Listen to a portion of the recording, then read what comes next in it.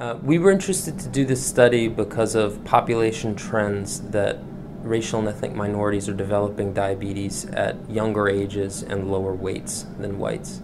And we were interested to do this study to see if these guidelines based on age, 40 to 70, and overweight and obese would miss those high-risk racial and ethnic minority groups. Our study had two main findings. The first was that these screening criteria identified 45% of patients who developed prediabetes or diabetes.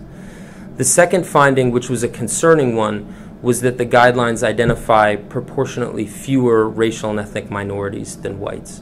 For example, the guidelines identified 54% of whites who developed prediabetes or diabetes and only 38% of Hispanics or Latinos.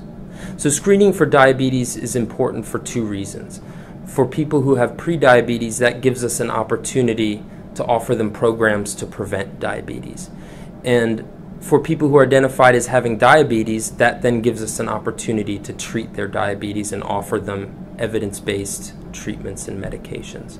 So that what's concerning about our study findings is that those programs and treatments would be delayed in people who are not identified by the screening guidelines.